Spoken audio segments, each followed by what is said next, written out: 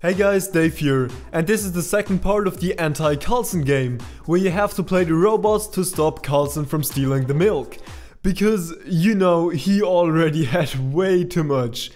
And if you haven't seen the first part yet, make sure to do that before you continue watching.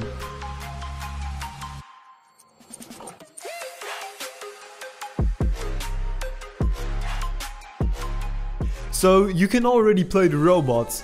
The problem now is the AI for Karlson. I want him to run through the whole map and try stealing the milk. But not just running, you know, I want him to jump, wall run, double jump, dash and also use his jetpack. But as far as I know, that would be pretty much impossible to code. So I came up with the idea that I would play Karlson, and while playing him, I would record his movement and make an animation out of it. And afterwards I could just play the animation. That should do it, I guess. And here's the script which is going to record the animation. It basically just takes the position and rotation of Karlson every single frame and then creates an animation out of that. Let's try it out, yay!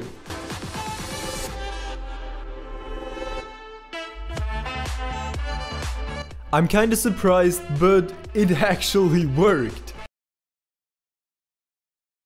Just to show it once more, I'm in play mode right now and I'm not tapping a single button. I'm super happy, that's the easiest AI I've ever done. The only problem is, Karlson is way too fast right now.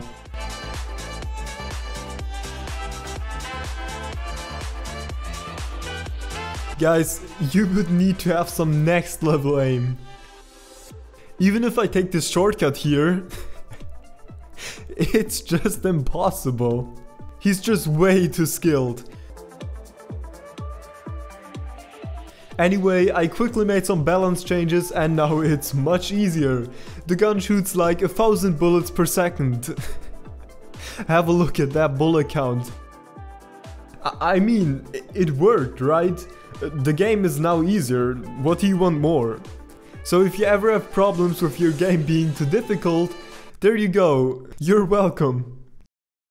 No, seriously now, I increased the scale of Karlson's hitbox, made him move slower and the bots move faster, and that makes it a bit more playable.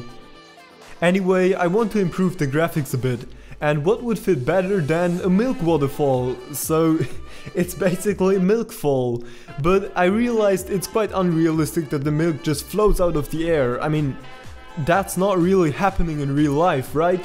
So I put the giant floating milk carton there. Way better.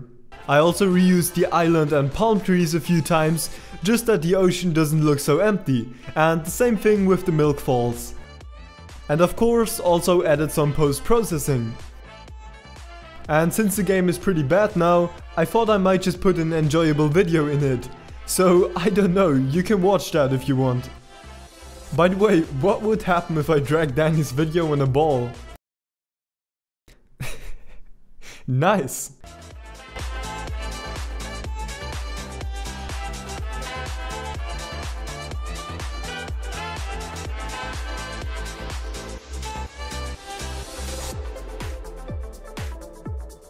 Yes, that's exactly what the game needs. And at this point I nearly got a heart attack, because I moved my project files around to free some space on my disk, and then I couldn't find them anymore. But it's alright, I managed to get them back. Oof. Now the game is pretty much finished. I'm just going to make the map a bit bigger and place the bots.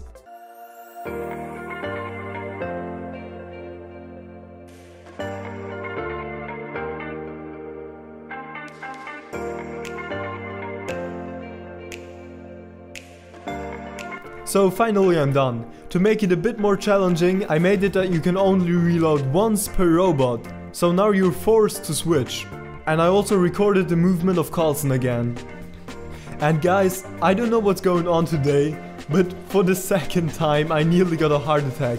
I don't know what I'm doing, but I accidentally deleted all of my scripts.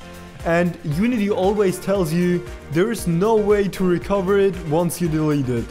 But no worries, you can actually just go into your project folder, right click and tap undo delete, or whatever it's called in English. And now thank you so much for watching. You can play the game on my itch.io page, and you can also download the whole project file for free over my Discord. Feedback and questions as always in the comments, and have a nice day.